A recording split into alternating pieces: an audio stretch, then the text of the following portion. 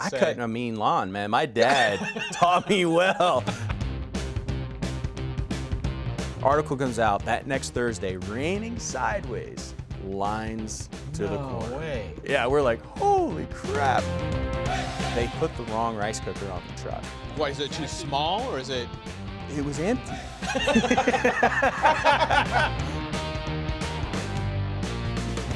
Hey everybody, welcome to the show. As always, this is a show about screw-ups, about failures, about missteps, about being human, because that's what we all are. We have great ideas, we have big dreams, and they're always going to be hard to make happen. There's going to be some hilarious things that happen along the way. So today we are going to be talking to Matt Lewis. He has a food truck here in Seattle. It's called Where Ya At Matt? Where Ya At Matt? Where you at, Matt? And I'm really excited to learn about all the food that he makes. It's New Orleans food. I assume that's jambalaya. I assume that's other types of spicy things. I know nothing, and he's going to show me everything. Before we do that, we've got to get a drink, and we got a special drink for Matt today. We're going to turn it over to our resident mixologist, the man that knows more about everything than I know, Mr. Jack Sanders. What are we drinking tonight? Thank you very much, Sean. Tonight I have all the King's Men. So we're gonna start with 1.5 ounces of Moletti today. And then we're gonna do equal parts of the Cherry Hearing and the Riga Black Balsam liqueur. Just wanna add a little bit of a warm seasonal flavor to this darker liqueur. 1/2 ounce of the Cherry Hearing and 1/2 ounce of Riga. 1/4 ounce of our green chartreuse, just to bring up a little bit of a herbaceous note on the back end of this cocktail. A little bit of the Yirgacheffe apricot liqueur, only 1/4 ounce. And 1/4 ounce of Moletti. And then we'll add some ice to our concoction.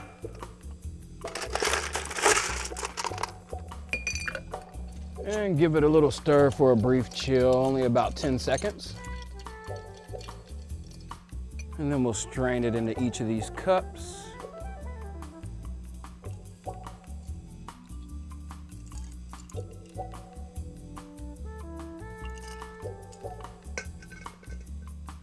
And there we have it. All the King's Men.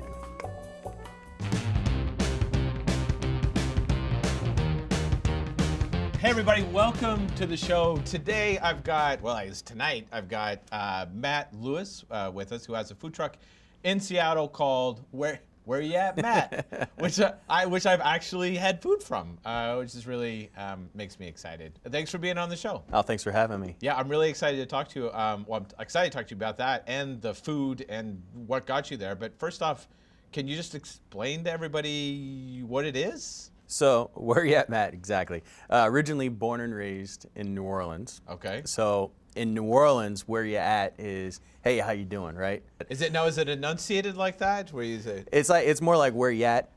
So like there's like one of the at? little flyer papers down there that's actually where you at, and a lot of times it's spelled a couple different ways, but it's Y-A-T. So they'll actually call people from New Orleans Yats. Yats? Yeah. Where you? Where you at? Oh man. Where you at? Where you at? Where you at? I'm like, okay, you know, it's a mobile location. Yeah. We want to bring some of the Southern hospitality to Seattle. And it's like, you know what, we should just call it Where You At? Yeah. And so it kind of stuck. I was like, oh, great. You know, so people caught on. But then I didn't even put the Matt at the end, at the beginning. Didn't? No. It was just Where You At? So people started saying, oh, where you at, Matt? And it was kind of the thing. So whenever I show up to a party, oh, where you at, Matt? And I was like, oh, wow, okay, that was good. Right? I got my business license renewal the next year from City of Seattle. Yeah.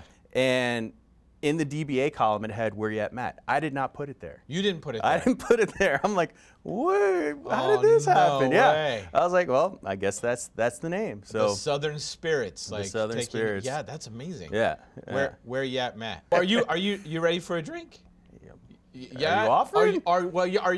Are you ready for a drink, Jack? I am. All right, all right. In honor of the Creole King himself, this is called All the King's Men. All the King's We've got Men. dry ice, we've got a tower, we've got brulee, because it's, well, you know, what We've got desserts are really brulee. made. Still can't look. And a tower. Don't look. I'm worried. Well, I don't have any hair to burn, so go for it. If you've seen like the opening of Macbeth, that's what's happening behind us right now. Oh, wow. Yeah. So my friends, we have my version of a green point. We'll just call it Jet City's point if you want to look at it like that. Feel free to break away the brulee top. That's it's a beautiful thing. So feel free to dig into it and enjoy some of it. Okay. Nice. Have fun. All right. Cheers. Awesome. Thank Thanks, you. Chef. Cheers. All right. You ready? How do you like? Do I toast differently in New Orleans than normal? Or do we say cheers, or is there something else that you would Toast say? often. Toast. And you're good. Let's just say toast often. Toast often. Yeah. Oh wow. Is I it don't supposed even know to burn? what that came out. No. All right. Cheers. Toast Cheers. often. Are we Okay. sipping or Are we sip? Yeah, your choice. sipping? You right? choose. Yeah. I'm gonna sip first. He's just and gonna then- say we drink with our face. That's all he tells me. Oh, that's nice. Very nice. No, it is. It's really good. Yeah, yeah. Thank you. That's really good. I'm liking that. Oh, blah blah blah. You're good. We're good? Yeah. That's good. That's really good. Here, I'm gonna eat a piece of this. Oh. You're going for it, huh? Is that just brulee sugar, or is there Just something brulee else to it? sugar. Okay. See? Okay. Yeah, that's good.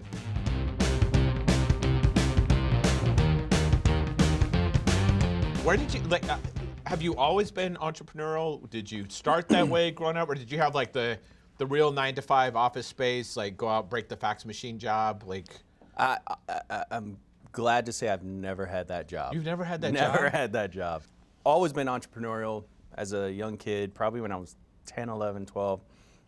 Somewhere in there, I started cutting grass. Yeah. And it was mostly for my allowance. And after that, I was like, you know what, I can cut my neighbor's grass. And then I cut my neighbor's grass. So I had 5 yards, like at 11 years old. And I would cut grass, and it started out like $10 a lawn. Was so- it like all nearby? You just like yeah, walk over to the all different within, places, you know, right? within a block radius of my house. How did you sell that when you were 11? You just go knock on the door and I say, cut a mean lawn, man. My dad taught me well. Like it was like it was. they see it and they're They like, saw wait, it, whoa, like- whoa, whoa. It's like yeah, Yeah, this is the I 11-year-old. take care, that yeah. does that. That's what did that lead to? I honestly cut grass all the way through high school, and wherever, and moved from New Orleans to Birmingham, Alabama when I was in high school, and Okay. I picked up several yards right in the neighborhood then. So Yeah. it was always a way to make quick money. A Can couple you- of summers I painted houses. Yeah. And then I had some of my buddies from school come and work for me, and at the time I was like, that was great money. Yeah. And so I think once you get that bug, it's hard to be in a situation where an office space. Yeah. So my girl will come home and it's like, I'm fascinated by the stories she tells. It's like this distant land far, far away that I've never visited. You've and never I'm had just to like, go there all right, tell me before." more. This is kind of funny. Right? Like, I was like, yeah. so I went to college, got my undergrad degree from Xavier University. So I went back to New Orleans. Yeah. And while I was there, I actually worked for my grandfather, who was in, he had we call it construction, but most of the things he did in New Orleans, because the whole city's built on a swamp, Yeah. is he leveled houses, moved houses, raised houses. Oh wow. Like up off the ground because of the Correct. swamp. So yeah, and I mean, as a young kid, you watch this and it's like, wow, I didn't realize you could do this. Yeah. And you know, some of the raises he did were like 15 feet up. What? Yeah. By the time I graduated college, I ran one of his crew of men for him, and so that was how I made money. And you learned a lot from him Oh, for- about how to like manage people, but also like that's amazing opportunity to learn that type of stuff. Fast forward it a little bit closer to what you're doing now. Did you start other things besides Where You At, Matt? Or is this, because how long ago was it? Almost 10 years 10 now. years ago. 10 years. So we were one of the pioneers of the food truck industry in Seattle. Yeah. There's only 5 food trucks. Like there's only a few in Seattle at that time. At that time, yeah. Yeah, like how would you even know this is going to become a thing or that people are actually going to show up? Like Well- you didn't have like the food truck mafia like coming into different locations. No, and- that came later. Yeah. 2009 is when I started putting things together. Yeah. And then we opened in 2010. Now, when you why not just a regular restaurant like a brick and mortar, like you go someplace else, Yeah. especially at that time? I don't know. There was something about it, and I think the biggest thing was I ran into the ladies that started Marination Mobile. Okay. And to this day, they hit it out of the park. Yeah. I saw what they were able to do. The budget was a lot easier to stomach. Yeah. I could put a business plan together, and with 10% of the funding for a restaurant, I could put a truck together. Yeah. You know, and they say, you know, restaurants fail because of location. Well, it's like, well, if you can move your location in a day, why not? Right. 10 years ago, like as much as we're all glued to our phones now, 10 years ago, social media was in its infancy. Nobody was, you know, even nobody was on Facebook every day. Oh no, we were texting. Instagram wasn't a thing yet. That came on fire, you know, many years after that. Yeah. So getting the word out was hard. Yeah. So if you were in a new truck, like there wasn't a lot. Like we had, you know, a little bit of buzz, but it was a little bit. Yeah. Finally, someone from The Stranger contacted us and said, hey, we want to do a piece on you guys. But I was like, okay, they're doing a piece. Let's just see how this works, right? Yeah. We'll give it a little bit more time. So I think that it was the chow hound section in The Stranger. Okay. It comes out on Wednesdays. So we interviewed the next week. It was coming out Thursday. Raining sideways cats and dogs. Now, granted, we'd only done like a max of like 30, 40 people in a lunch. So 11 to 2 at this location. Yeah. Article comes out that next Thursday. Raining sideways. Lines to the corner. No way. Yeah, we're like, holy crap. Just from the write-up, yeah. it's coming like we down. weren't even prepared for it because I was like, yeah, just prep, you know, half of what you normally think you would. So it was great, you know. It was just like, holy. What do you do if you're in that situation and you didn't prep for it or you get set up? Like Seattle loves to wait in line.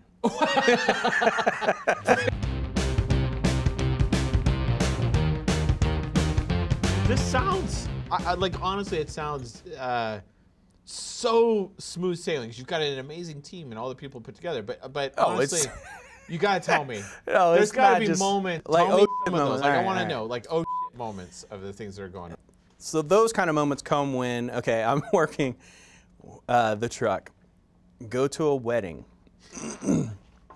In weddings, you know, it's not like, so a lunch you can get around. It's like, well, you have a certain amount of items. People expect certain things to run out. You're just like, hey, we're out of this. We're out of this. They're good. Well, when you go to a wedding and somebody orders, hey, I want red beans and rice, jambalaya, gumbo, this po' boy, and beignets. Yeah. Well, by the way, I would never think, I mean, I'm sure it's delicious, but I would never think like, I want New Orleans food at my wedding, but that's amazing. yeah, that's why you don't do our PR. Well, because We show up to the wedding, right? Open the rice cooker, because man, I told you we have red beans and rice, jambalaya, gumbo, all have rice. Yeah. They put the wrong rice cooker on the truck. Oh no. So the one What, that is was it too actually small, or is it? It was empty. That's even different. It was empty. We have no dry rice on the truck to even cook. Oh wow. And I'm like, holy f. Yeah. Like, Keto jambalaya. you can't mess up somebody's wedding like this, right? Like, I'm like, so I'm like, holy f. And like, we're like an hour from the kitchen. We can't go back, get rice, cook rice. Yeah. You know, like, we're in the middle of nowhere. So I'm like, what are we gonna do? What are we gonna do? What are we gonna? So, look down, like, dude, they gotta have Chinese food here, right? So in middle of nowhere, there's gotta have Chinese food somewhere. Yeah. So we start going through restaurants. It's like, hey, do you guys have rice? And we're like, will you guys deliver? We'll give you guys $20 for delivery. I know. You know, and we'll tip your guy really well. Did they and deliver like the dry rice, or did they deliver cooked rice? Cooked rice. Cooked rice. So that put us ahead. Cooked rice, had it delivered to the back of the truck at the wedding. And I was like, yeah, my guys are hungry, you know, Chinese food, family meal. To the rescue. Family meal. I know. Oh my God. I think the biggest one that, not from like it's your wedding, I don't have any food situation, but from it's a huge day. If we don't make this money, we're all screwed kind of situation. Like payroll's coming. It was, we had one of the big, what they called at the time, mobile food rodeos, right? Where they have multiple trucks in one location, usually on a Saturday or Sunday, and everybody can come and experience this. So of course, on Tuesday, our truck breaks down. And that's the problem with having a mobile kitchen, a mobile business. Right, It's like, right. it's not just a matter of staffing. It's not just a matter of keeping your equipment maintained, but Yeah. now you're maintaining your vehicle too. Now, how do you find out? Somebody just give you a call and say like, boss, the truck's not working? No, Or I are was you on the truck when it broke down. We had an issue with the differential, and we limped home, right? Like the gears and all of that. Yeah. So which turned into like the gearbox that affected the steering. So it was like, we got everything, brought it to mechanics. Like, hey, I have to have this truck back Friday night, right? All the parts on these big trucks. So like we have a Freightliner. Yeah. They rarely have them in stock anywhere near Seattle. You know, it's always like, you got to go to Tennessee. So it's like, yes, I will overnight it. You know, that's $250. Okay, just put it on the bill. We'll do it. Right. So they overnight the parts. We call on Thursday. Yeah, I got all the parts in. We're putting it on. Something took a little bit longer. They had to change the gearbox. Got it all worked. And the guys at the shop actually stayed late Friday to make sure we had it. Oh, wow. So I go Friday. We had to load in Friday night for this event. And like literally the amount of revenue we generate Monday through Friday, we would make in one day at this event. Oh, wow. So it's big. Yeah, it's huge. And so the shop's super happy that they got everything. I was like, sweet, great. And so they back it out, and it's all sounds good, looks good, and the guy just has this look on his face. I was like, something's not right. Oh, no. And I had one of my guys with me, and he gets out, and he's like, it's the wrong part. I was like, what do you mean?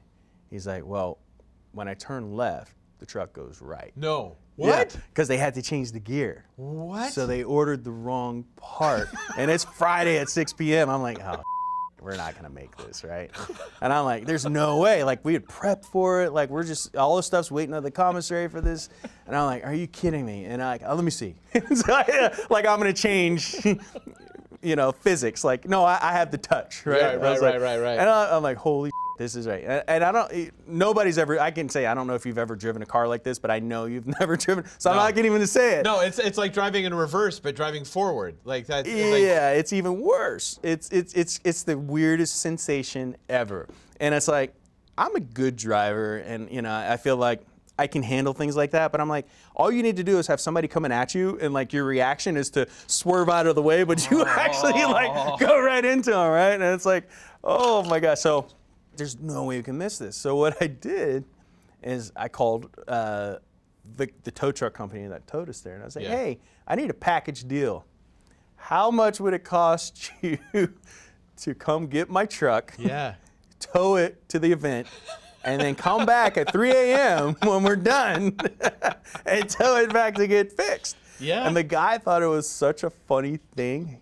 He's like, yeah, he gave me the best deal ever. I was like, it cost me like $300 to do your round trip. Way. And I called the producers of the show. I'm like, hey, we're going to make it there, but we're on the back of a tow truck right now. We need some extra room. Yeah, that's amazing. I called him, so I was like, yeah, that's our one thing. I was like, yeah, you never say die, right? Like, you make it to the event. You've got this, like a huge, I mean, it has 25 to be feet. huge, 25 feet, dumps you off at the event. What would have happened if you wouldn't made the event? I know you said like the amount of money that you make Monday through Friday to go to something like this, but how does that affect your business? Like how much would you lose in this particular situation? A ton.